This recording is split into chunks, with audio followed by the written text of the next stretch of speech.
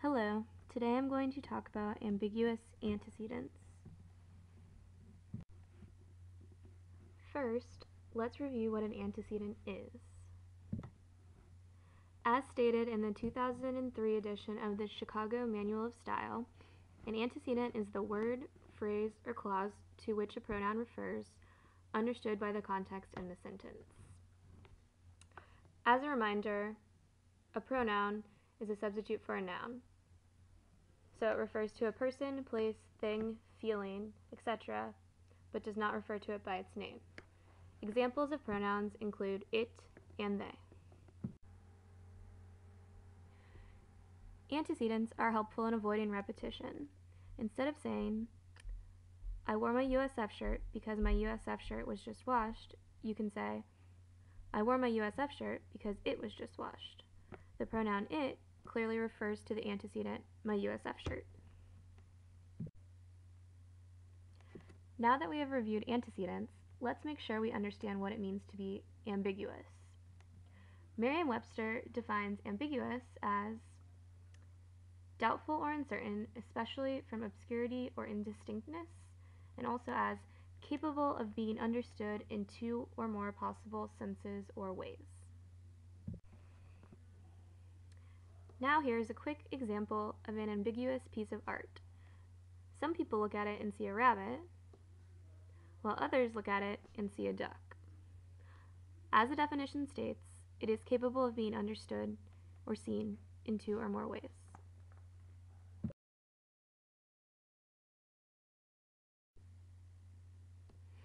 Now, let's put the two together. An ambiguous antecedent occurs when a pronoun has two or more possible antecedents. This basically defeats the purpose of pronouns and antecedents because a pronoun is supposed to clearly refer to one antecedent. This is important to know and recognize because ambiguous antecedents cause writing to be unclear and oftentimes misunderstood. Bear with me, I know this is a lot of information. Boy, that escalated quickly. I mean, that really got out of hand fast. Have you ever found yourself rereading a sentence because you came across a word such as it and could not tell which of two or more things it referred to? Or worse, are you guilty of using ambiguous antecedents in your own writing? Not to worry. Now let's look at some examples of ambiguous antecedents so you can recognize them and make sure that you do not accidentally include them in your own writing. Example 1. My room has a bed, desk, closet, and fish tank. It is painted green. Do you see the problem here? Your fish tank is painted green? Huh? How do you see the fish inside? Or your bed is painted green?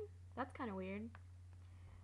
The pronoun it could refer to room, bed, desk, closet, or fish tank. But it's okay, because there are several ways to easily fix this. One way of fixing this is simply by repeating the antecedent, my room. So the sentence would be, my room has a bed, desk, closet, and fish tank. My room is painted green. Now the sentences are clear, but it's a little repetitive. Another way of doing this is combining the two sentences and saying, my room, painted green, has a bed, desk, closet, and fish tank. And now you have a clear sentence.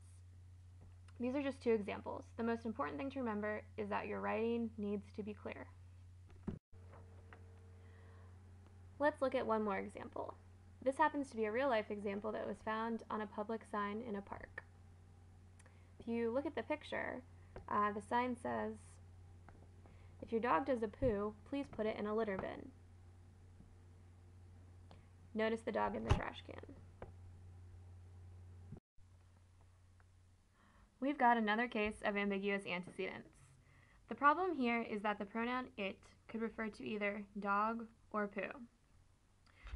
In order to fix this and make it clear, the sign could instead say, If your dog does a poo, please put the poo in the litter bin. This way, people aren't throwing away their pets for relieving themselves. That's not very nice. As a side note, and since this is a lesson involving grammar, let's take notice that the P in please on the sign should be lowercase, and there should also be a comma after the first poo in the sentence. This city could really use some help proofreading its signs. Now let's review what we have learned. Ambiguous antecedents are a common grammatical error involving pronouns and their antecedents.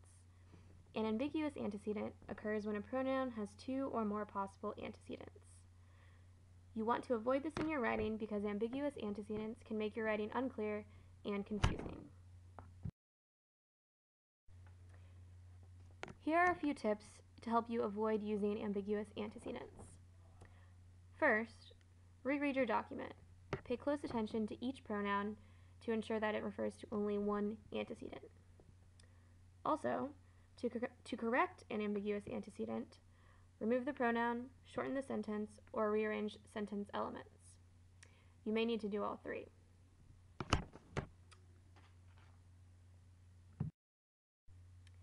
I hope you found the presentation useful, and it will help you to avoid using ambiguous antecedents in your writing.